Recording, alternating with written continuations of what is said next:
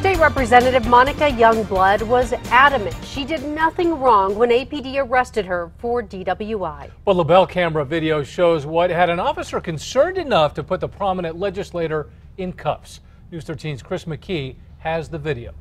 Dean and Jess, despite Monica Youngblood's pleas that she wasn't drunk and hadn't been drinking, the officer who arrested her said she did poorly in a lot of field sobriety tests.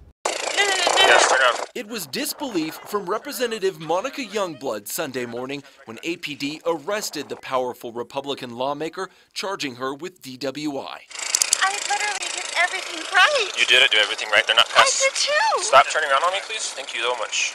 The Northwest Albuquerque rep, Youngblood, has made a name carrying tough-on-crime legislation, sponsoring bills to bring back the death penalty, even voting to give officers power to draw blood when drunk drivers refuse breathalyzer tests, a test she refused around 2 Sunday morning. Monica, do you agree to submit to a breath test? No.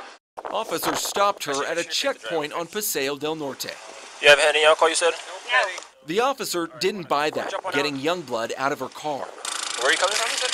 So my boyfriend and I got in a fight. So I am coming home. The officer tested her eyes and how she was walking. 1,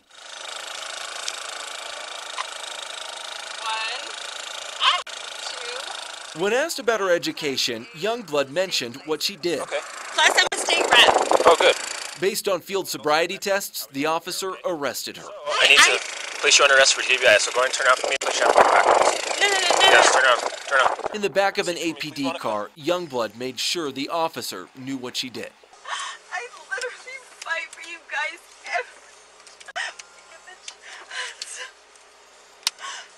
Well, that doesn't make it okay to drink and drive. I'm not drinking and driving. Okay.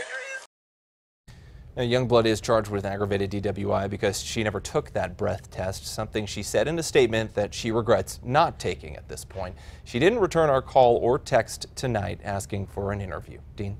All right, Chris. We also reached out to the state Republican Party for comment tonight, but did not hear back.